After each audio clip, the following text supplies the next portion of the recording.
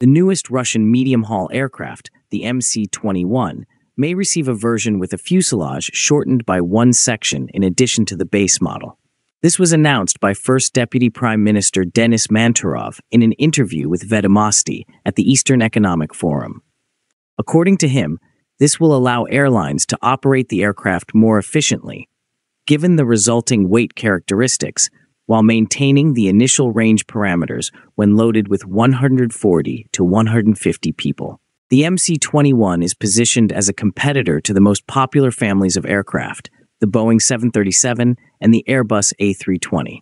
Currently, the only domestic analogs in airline fleets are the Tu-204 and 214, developed in the second half of the 1980s. The base version of the new aircraft is the MC-21-310.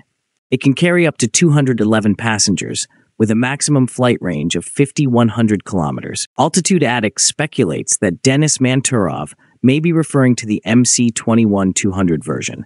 The known specification for this version is a typical seating of 132 to 165 passengers in a two-class configuration and a maximum seating of 181 passengers in a single-class configuration. The proposed shortened version would be a new variant of the MC-21, designed to offer airlines more flexibility in their operations.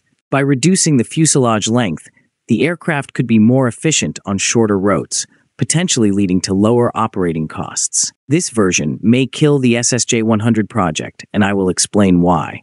In June 2024, Aeroflot decided to modify its agreement with the United Aircraft Corporation and refused to purchase SJ-100 aircraft, an import-substituted version of the Superjet 100, in favor of the MS-21. This was announced by the head of the Ministry of Industry and Trade, Anton Alikhanov, who noted that the department understands the choice of the air carrier. According to the agreement signed in 2022 between Aeroflot and PJSC United Aircraft Corporation, 339 aircraft should be built and delivered to the airline by 2030, 210 medium-haul MS-21 and 40 Tu-214, as well as 89 regional SJ-100.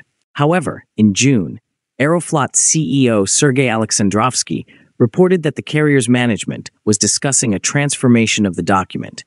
According to the changes in the order, it was proposed to leave only 339 MS-21, both in the basic version and in the short version, which will be developed.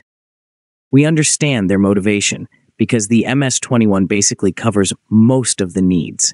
We will work with them, but it is too early to talk about any decision, the minister said at Inoprom 2024. Another reason is that PD-14 for the MS-21 series is ready, and PD-8 is yet to be ready and is known to be facing problems.